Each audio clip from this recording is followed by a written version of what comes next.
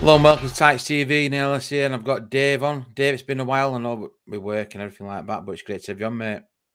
Thanks for having me on. It's good to be back on. Yeah, work's been hectic. It's trying to get time to get on, but we finally got around to it eventually.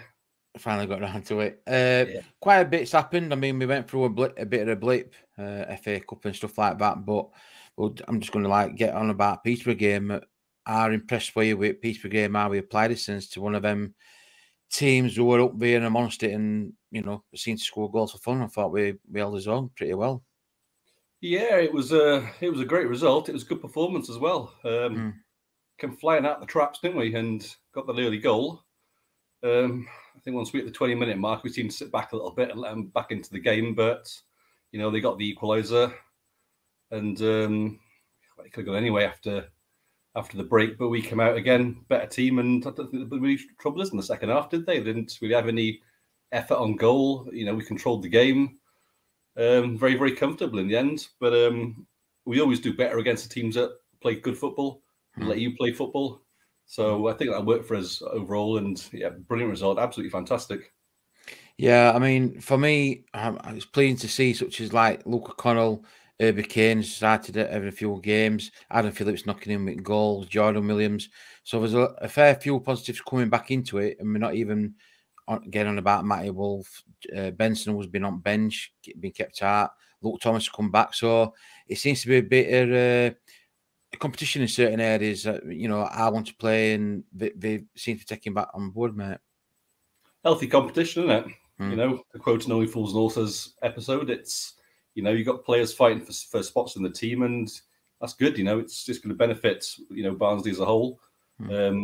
Obviously, the players are going to train extra hard. They're going to show the manager what they can do to get click for games on Saturdays, Tuesdays, Wednesdays, whatever.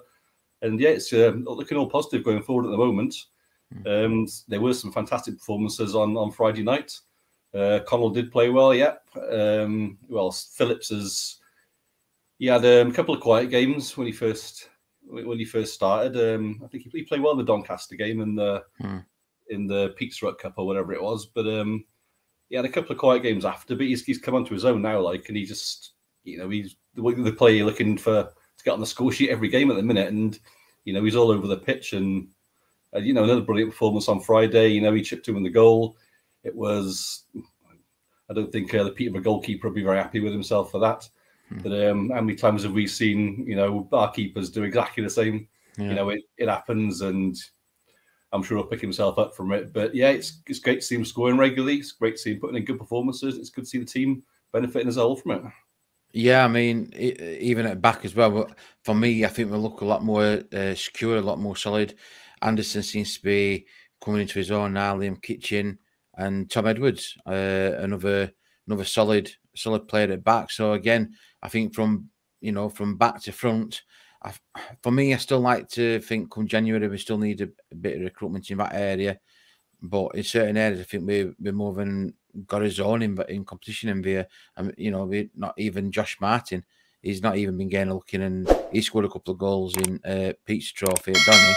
And then again, another player that's like in and out. But then again, would you want to change your winning side or winning formula now that seems to have come across it? You won't want to upset it too much, would you, barring injuries? No, I don't think. I've always said a manager shouldn't change his team unless he's forced to change it. Keep a winning side together. The more they play together, the more they get to know each other, better on the pitch, and the more they know. And it's flows more fluent. It's obviously the more you work with someone, the better acquainted you get, and the better you work as a team. And the defense is looking pretty good. I don't want to jinx anything now, but it's been much better for me since Jordan Williams came back from injury. I know a lot of people get on at him, and say that he's all right going forward, but he can't defend. I don't think that's true. He gets up the pitch, he gets back. I mean, when you've got defenders that like to push up on the wings and get forward, and then they lose possession or they give it to somebody else who loses possession, and they just sort of trot back. Jordan Williams, he's always bombing up and down the pitch, with the ball or trying to get it back afterwards. you know. And for me, he's vital in the defence. As is Anderson. I think Anderson's had a fantastic season. He puts in a great performance week in, week out. Edwards has been good since he's arrived. You know, he's a bit of experience in there. His throws are an extra weapon when you're, you know, down near the other penalty area. He looks assured on the ball. He looks good getting back to mop up things. Kitchen, he still worries me. It's not his football ability; it's his recklessness. You know, he's got that fiery temper, and sometimes when he likes to get forward, and some of his runs are, you know, they're great. You know, and occasionally he puts some good passes in. He puts some wayward passes in. But he gets annoyed with himself like I do. You know, if I do something that I know is wrong, I get annoyed with myself.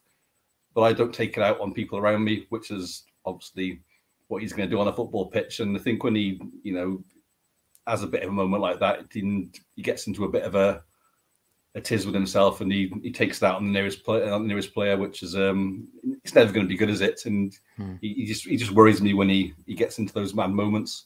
But you know, he's had a decent performance on Friday night. And Cadden as well. I mean, Peter had some sharp players going down the wings, and you know, we pretty much dealt with them. And yeah, it's looking like a team that you could actually pick before they're announced. You know, on a Saturday, 2 o'clock, we normally wait for the team to be announced, but I think now you can pretty much put down what he would be. You know, barring injuries. Going into Oxford game, I mean, obviously we want to keep his momentum going. Oxford have drawn quite a few.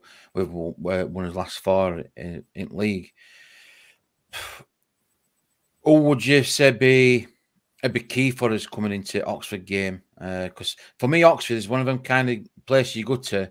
It's a bit kind of unknown. It's like, what kind of performance they're going to put in? What are we going to put in? So for me, who would be the main man? It'd be standing out. Would be important for us on going to Oxford away. I think Phillips, to me, I think he's the player I'd look to, because I think he's he's a bit like a ghost for me. He just like arrives there in right area, doesn't he? Yeah, he doesn't sort of like sit in any particular place. He plays deep. He gets forward. He gets onto the right. You know, and he always seems to be there, no matter where the ball is. He always seems to be there. That, you know, that's important.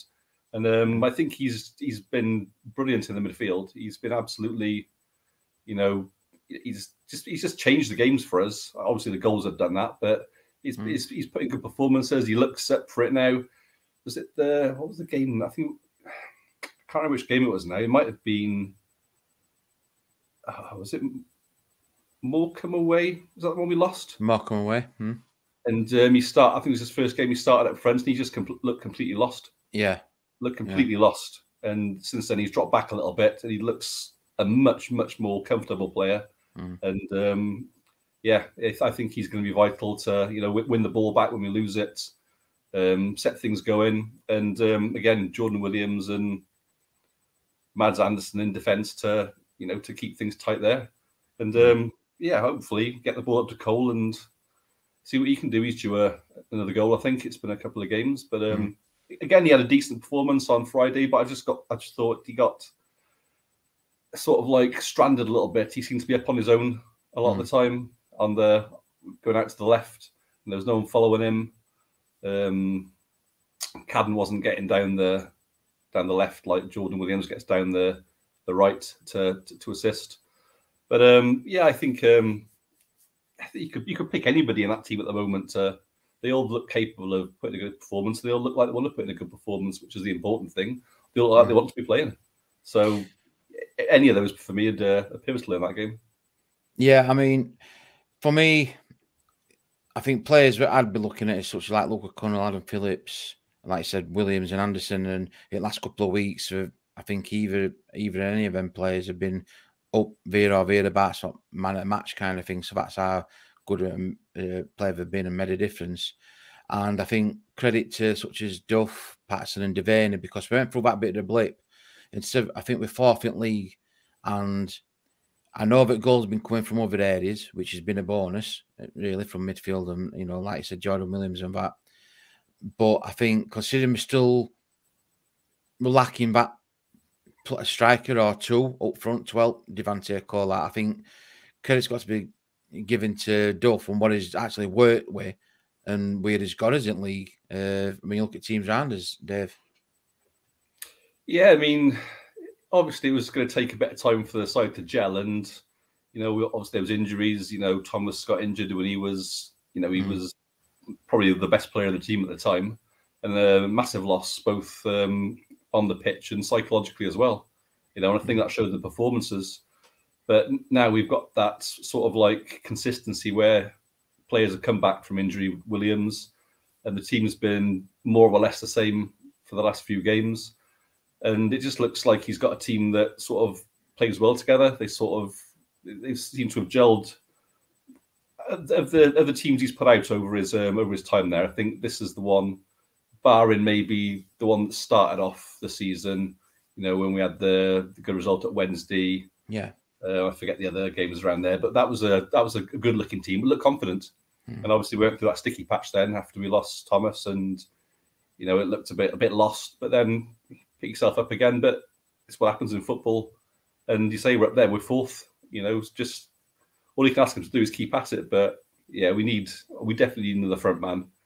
And watching the World Cup, Kiefer Moore, he's not the world's greatest striker, but the way he holds that ball up and waits for other players to catch up with play, that's the sort of player we need. A big man that can hold on to the ball and just wait for people, because that's what we're lacking. Cole, he's not got the strength to hold off, big defenders. We need a big sort of like, I can't think of the word now, just a big front man really that we can hit the ball, get the ball up to, and hold it off and wait for the cavalry to arrive. Going into Oxford game, like we said, we won't really change out. Barring any injuries, I'd keep more or less same side. To be fair, why, like you said, why Brexham it up, but it's already working. Going to be a bit of an hard on this side, but score prediction. What are you going for on this one? I'm going to go for a 2-0 away win. I want to go 2-1. I think there's a possibility of a draw when you look at. I think Oxford have been like one drawn, one drawn.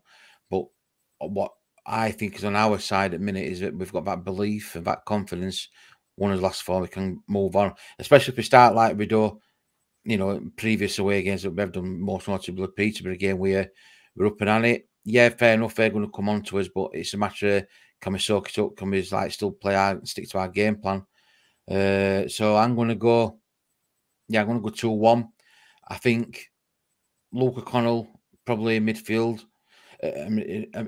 For me as well, Herbie Kane, because he was on loan at Oxford last season. If he starts, is he going to be wanting to prove something else for him? So that's going to be an interesting one, isn't it? He had a good time there till injury cut it short, and he's obviously going to want to, show him that he's back up and raring to go. And I think he's going to put in but he's put in a good performance over the last couple of games anyway. So if he puts in that extra effort this Saturday, then even better for us. Even better for us. Dave, as always, it's been a pleasure to catch up with you. I know we're working back, but we finally got there. People watching, please like, subscribe, and share. Let us know your comments as well. What score prediction will be? Would you keep the same team? I think we more or less agree that we would do. Is it going to be a Barnsley away win? Another away win? I think away wins. We seem to be like more like expecting like now what we've done pretty recently.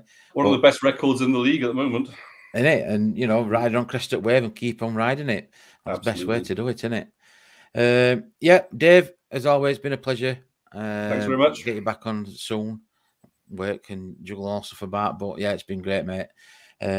One thing left to say, you Reds.